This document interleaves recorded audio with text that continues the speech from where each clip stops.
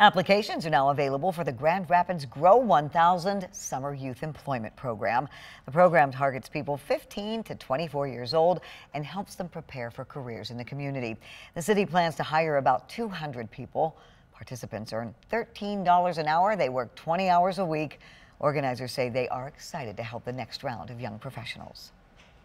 Always excited every summer to have really out of school time offerings for young people to really build a skill or to discover a skill, and really to introduce them to the world of work. So we have a variety of businesses and organizations, which we're also recruiting to partner with us this summer to offer our young people a meaningful work experience.